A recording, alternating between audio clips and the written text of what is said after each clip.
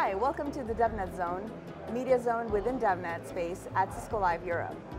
My name is Kaval Kumel, Technical Program Manager with Cisco DevNet, and I'm joined here with our API expert, Sfartz. Steph, would you like to introduce yourself? Sure.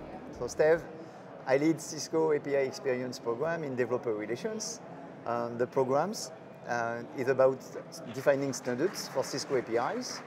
We look at developer resources such as documentation, but we also look at the design of our APIs and the backward compatibility of our APIs. So we're going to discuss, I guess, a bit more about that today. Yes, we are. And thank you so much for joining us. I know we've done a few touch points before and we've talked extensively about APIs, but there's this new initiative, this API experience thing going on. I would love for you to share a little bit more about that. Yeah, I can understand that because generally in the industry you hear about API design or developer experience. So what is API experience? API experience, it's about, we try to look at not only the developer experience, but also we touch to, and with engineering groups, about the best ways to build an API so that they can deliver that experience that developers expect. So it's a bit of the two sides of the coin, the developer experience and the API implementation, operation, everything you need to do on the engineering side so that you can get a great developer experience. So that's what we cover, both standards. Oh, okay, nice. And you've done a few sessions over here. I know Monday you started off a discussion around API contracts, right? Sure. Would you want to share a little bit more on why API contracts are important? Yeah, and the title of the session was why API contracts matter. Okay. So definitely. Perfect, the right question then. Yeah, so at the end of the day, when you consume an API, you consume the operations, you look at the errors, the payloads, and all of that, we call it the API contract. Right. And there's a difference between this and the documentation. Okay, that's two different parts. And at Cisco, we've been looking a lot at the contracts because this is the part of your API and the description of your API that needs to be very stable over time. Right. Because our developer community invests on these technical contracts. Of course, they're technical contracts. And along the API lifecycle, release updates of the API, we check that these contracts are backward compatible. So everything backward compatibility matters. Yeah. And this is why API contracts matter. You need to find a way to look at them. Right. And there was an announcement on backward compatibility a short while ago as well, right? That's true. We have to put everything in context. Yeah. So why are we doing all this? And on November 1st, we were very happy to announce backward compatibility moving forward for Cisco APIs. We do API first. Let's start with this. API first is this initiative where you want to consider your API as a product. On this journey, you look at developer resources, documentation, design, but also backward compatibility. And we wanted to go further and to take a strong commitment at Cisco regarding backward compatibility. So on stage, we had our engineering leads announced commitments to backward compatibility for 7 APIs, starting in October 2022. And along the way, on the path of our journey, we're going to have more announcements from Cisco product groups and APIs. So follow along, good news coming. But for a lot of our APIs, if you look at the documentation on developer.cisco.com recently, we've been providing more details on the changelog, for example, so that it's easier for developers to understand the updates coming from one version to another. So you can already see this overall movement and the energy of API first getting and being visible, surfaced on developer.cisco.com documentations. Yeah, and speaking of announcements, wasn't there another announcement around Cisco joining an initiative? The Open API initiative? Yes. That was around the same dates. We officially joined the Open API initiative in August, and it was announced in October. But this goes all together. In order to create those API contracts and to define them, you need to use a language, a specification, a format. Right.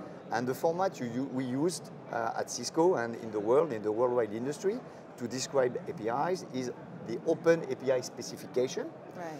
Because we've been investing so much on the Open API specification, we decided that it was time for Cisco to be really joining the initiative. So we are now proud to be a sponsor, a member of the initiative, and so that we can take it further. Nice. We've already worked on, and we are seeing areas for extending the specification from our own usage with engineering and our own needs, and we will propose some of the work we've been doing to the initiative overall and benefit the world. But at least we joined the initiative, and we are very pleased with that. That's awesome news. And I know that we also have our participants over here at the DevNet Zone actually participating in an API initiative that we did, right, as the DevNet team. Would you like to explain more about this whole API Insights? I think you have a demo here in the DevNet Zone. Would you like to expand a little bit more on the initiative, how it came together, and what kind of demo they should expect? Yeah, so in the DevNet Zone, we are showing a preview of the next version of API Insights. API Insights is the tool we use internally in order to track and facilitate detecting breaking changes for APIs. So imagine you've got an API, you can import your OpenAPI definition into the tool, and you can open the next version of the definition, etc., etc. This creates a life cycle of your API, and among those different releases, you can get the change log, and if there's a breaking change, it will be detected. Oh, so nice. That's the whole tool set we're using in order to deliver that promise and that commitment for backward compatibility. Nice, nice. And this tool, we delivered it in open source back in, I would say, around the same time frame, in October, November last year. Oh.